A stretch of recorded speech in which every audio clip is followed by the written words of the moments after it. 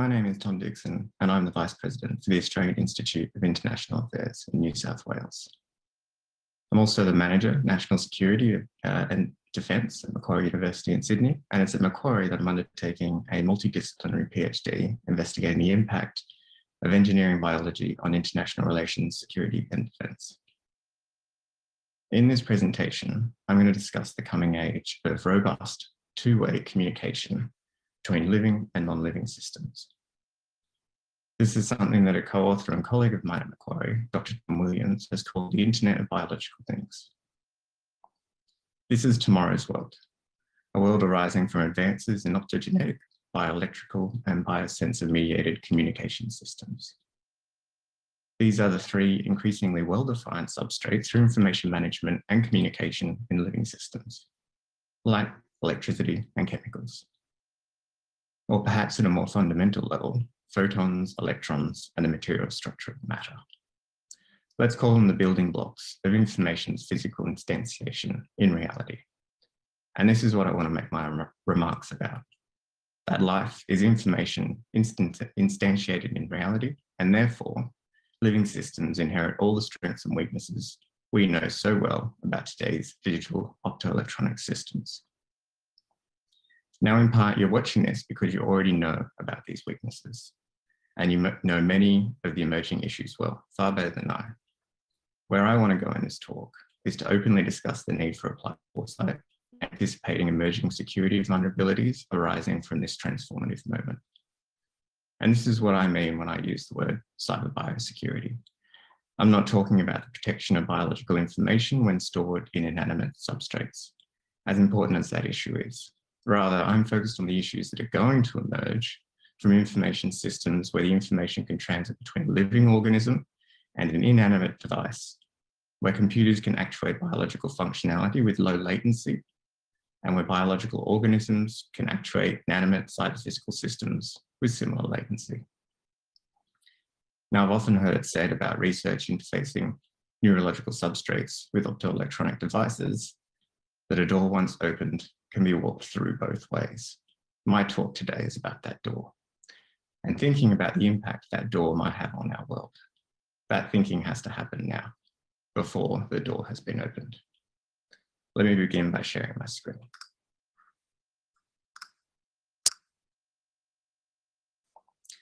This is the puzzle, a simplified map of reality that outlines the issue I want to address in this talk. This map covers over length scales on our planet from small to large. On the left, it captures a small selection of animate information substrates, and on the right, a small selection of inanimate substrates. At the bottom is a simplification of the building blocks. In hindsight, I would have included RNA, DNA, and humans on the left, and I wouldn't have narrowed the electromagnetic spectrum to visible light waves, but I hope the image makes its point. There is just as much, if not more, information naturally occur on the left-hand side of this map than there is on the right side, and that's the puzzle. Now, if I separate out the concepts behind the Internet of Things, the Internet of Everything, and the Internet of Biological Things, this map becomes quite useful. The potential of two-way communication between living and non-living systems mediated by optogenetic, bioelectrical, and biosensor-based systems means that we need to reevaluate the future of networked information systems. Till now, information has primarily traveled one way on this map. Information has been extracted from living systems into inanimate systems, where it has been analysed, manipulated, and stored. The security of those endpoint inanimate systems has been a prime point of concern. No one seriously countenanced the possibility of hacking those inanimate systems by compromising the living systems prior to information harvest. However, it is something entirely more reasonable to suggest that information that's about to be communicated from the right-hand side of this map over to the left-hand side could be compromised prior to transfer. Those moments when information is still digitally instantiated comprise a potential vulnerability. The mRNA vaccines are a perfect case study for this. Designed in silico, manufactured via cyber-physical systems, injected into humans to patch vulnerability within the mammalian organism. Though the time scale might be long compared to digital information system standards, the pattern is clear. The era of two-way information communication between living and non-living systems has arrived, and 2020 marks a point of no return. I think about the mRNA vaccination process as similar to analog computing engineering prior to the 1950s. It is just the beginning. In the 1940s and 50s, how many people accurately predicted any of the 21st century's emergent security issues that have arisen from the progress of optoelectronic engineering and the information and computing sciences? We are completely out of our depth when it comes to predicting anything about the types of security issues on the horizon. And these security issues are going to be specific to bioinformational engineering, that is, engineering the integration of cyber and biological information systems. Hence, there is an urgent need for horizon scanning of a new kind and on a new scale. The key question being, how do we anticipate new and novel threats arising from the Internet of Biological Things, especially when we have little to no idea what an IoBT-enabled world will actually look like?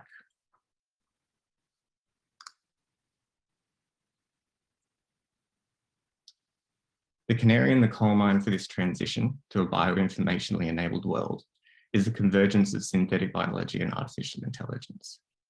Now, I'm fascinated by this convergence because of its value in representing the current reality, but also because of its symbolic, moral, ethical, and philosophical value.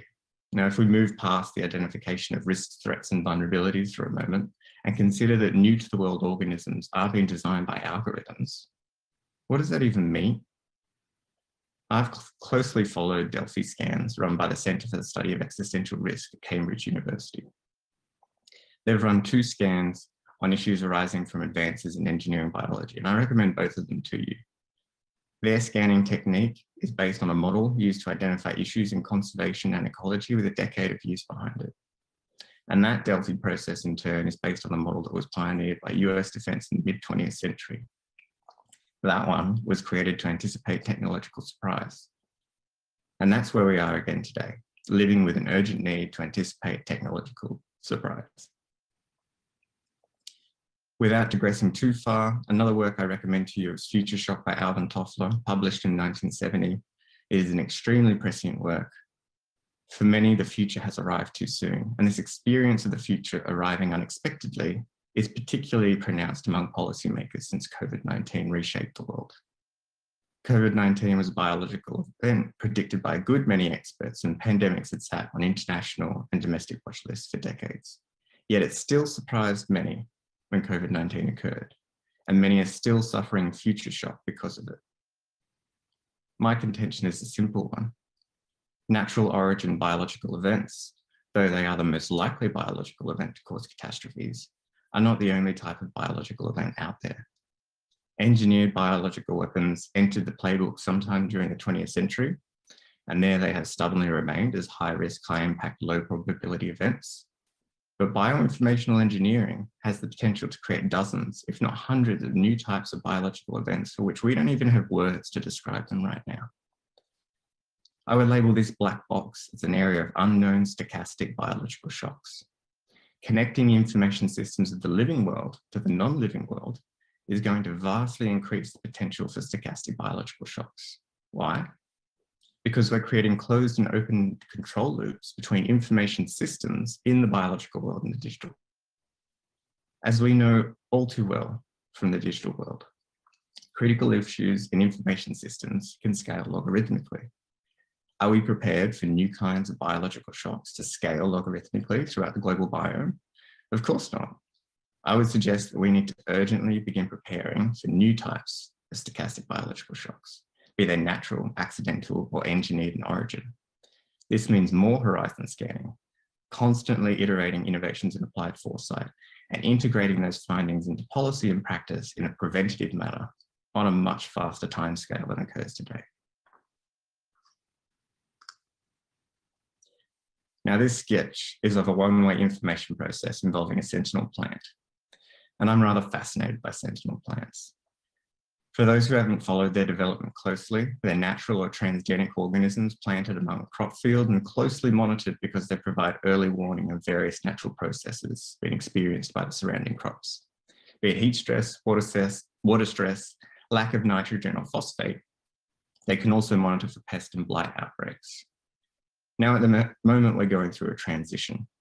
Sentinel plants have typically been monitored by humans or drones at length scales visible to the human eye. With the invention and development of some next generation chemical detection systems, think diabetic monitors for plants, the biochemical signaling mechanisms of a sentinel plant can be hardwired into cyber-physical system control loops.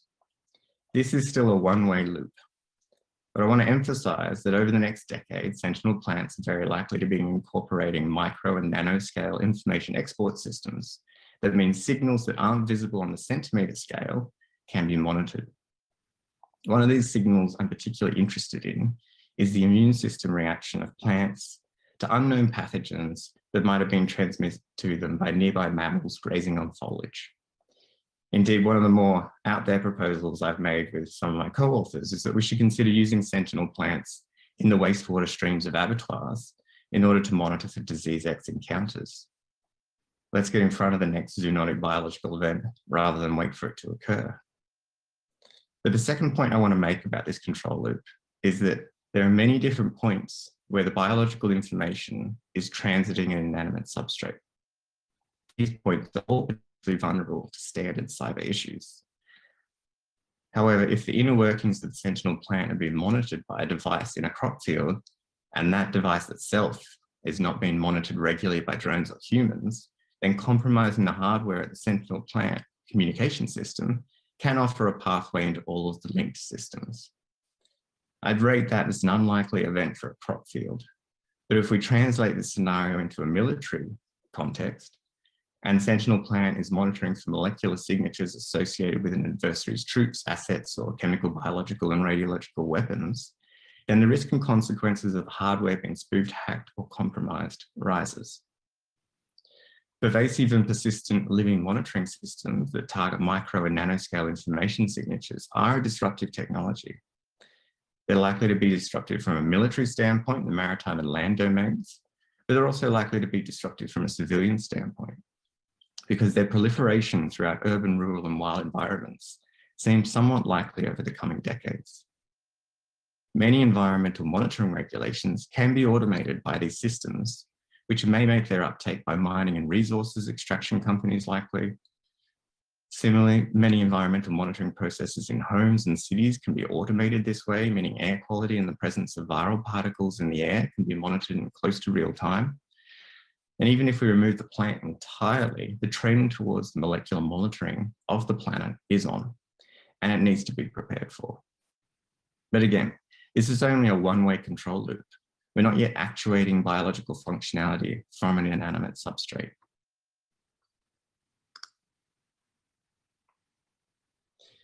Now, this is a closed loop by two-way bioinformational system. My opinion is that innovations in this kind of system are going to contribute to scaling up bioreactor-based biomanufacturing. There's probably an inherent limit in how big a bioreactor can get before the underlying biomass will start to deviate from its intended functionality. But optogenetic and bioelectrical controls may be able to contribute to increasing the edge of that limit. Perhaps more importantly, these types of information-based controls are very likely to optimize production titer rates and yields. And this is a gateway technology for gaseous carbon reuse and the inexorable movement of global manufacturing to a carbon-negative bioeconomy. This image underpins the potential of biomanufacturing in the 21st century for me, especially when it comes to circular economy tools for mitigating and adapting to climate change. However, this system is also a textbook example of a cyberbiological interface. And though it is a closed loop interface, it is clearly a hybrid surface that opportunists and advanced persistent threats will seek to navigate. Now, I'm not going to recite to you the anticipated economic bounty of tomorrow's bioeconomy, but the forecasts all point one way. The companies that are going to use these systems or relying on these systems in their supply chain or in their waste chain are all going to share something in common: the cyberbiosecurity risks that arise from reliance on cyberbiological interfaces. Now, I've gone quite deep, quite fast on this example, and so I want to reel it back to a singular question. How is a non-technical policymaker to understand and interact with the security risks of the system, let alone the economic potential? The answer: We need to find a new language for describing the world encompassed by this emerging technology. A language that is sufficiently complex to adequately describe the underlying scientific and technological reality, and a language that is simple enough so that policymakers can interpret and understand the opportunities and challenges at hand. Where is that language going to come from? Well, in many ways, I think we can learn a lot from the path of artificial intelligence over the past decade. I recall when the AI hype cycle was really setting off a few years ago, and every second week there was an opinion piece in the content marketing outlets of the McKinseys and Bains of the world describing how AI was important and why business leaders needed to pay attention. Each one of these articles, though it didn't contribute that much, refined and guided popular culture understanding of AI's possibilities and the language used to describe those possibilities. We need this to happen all over again for the dawning age of the cyber-biological interface, because the cyber-bio interface is fundamentally different to a cyber-physical system. Now, as you know, a cyber-physical system doesn't monitor, manipulate, or interact with biological information substrates and the material reality it is manufacturing. Cyber-physical systems do not transfer information between animate and inanimate matter. Cyber-bio interfaces do. And though these interfaces are not all that common today, they do exist and they are proliferating. Cyber-bio novelty is going to take many by surprise, but it doesn't need to. Now, before I conclude this presentation, I want to make a few remarks on anticipating cyber-biotechnology surprise and the importance of cyber-biosecurity. This is my final slide, and I'm going to conclude with it. This is far more than a hypothetical situation, but it is one that we need to actively prepare for.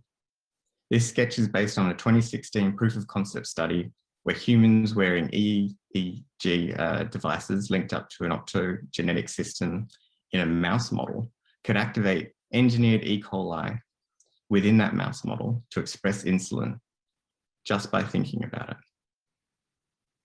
This is the world of bioinformational engineering we're headed towards, where medication can be switched on by devices, by optogenetic control loops, actuating functionality in engineered microbiomes. And this is just one example. I'm sure you can let your imagination run a little bit wild on how important it is going to be to secure this cyber biosurface from opportunists and APTs. This is the cyber biosecurity conversation we need to be having. This is the dual use research conversation we need to be having. Perhaps most importantly, the medtech startups of the world that are going to pioneer this space all need to be brought into a cyber biosecurity first way of thinking without bankrupting their limited venture capital runway. Now, I fully acknowledge that some of the sketches I've shown in this presentation may never eventuate in reality, but the science and technology is sufficiently advanced that bioinformational engineering is going to begin appearing in commercial applications over the coming decade. And there is an obvious first mover advantage for those companies and nations that pioneer this technology, especially from a standard setting point of view.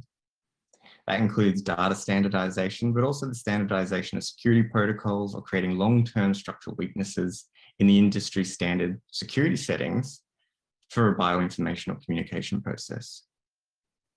Now, from my perspective, this is what cyber biosecurity is all about. Anticipating and preparing for the transformative potential of the cyber biological interface and figuring out how to navigate the attack surface that that is going to create. It's been an absolute pleasure to present to you. Thank you very much for listening.